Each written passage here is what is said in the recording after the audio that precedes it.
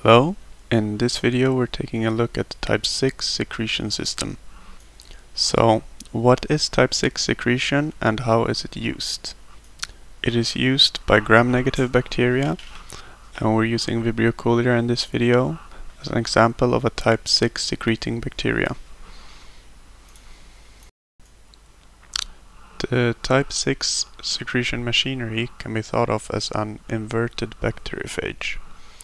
This picture tries to illustrate this, where the bacteriophage could be imagined being inside the bacteria and poking its protrusion out, almost like the secreting bacteria is poking out a sword or something to attack its target. So the secreting bacteria pokes out a phage-like tail. And that's just a term that some people use to describe this inverted bacteriophage structure. And it pokes a hole through the other bacteria, both the inner membrane and the outer membrane.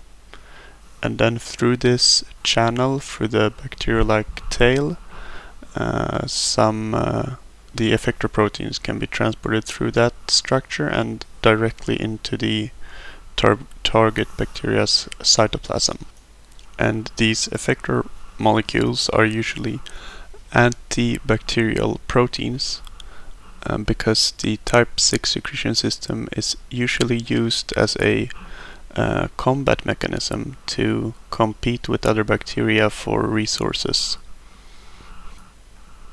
The lesion that the phage-like tail causes in the target bacteria's cell membrane is also harmful to the bacteria and adds to this lysing effect of this secretion system. That was all for this video. Thank you for watching.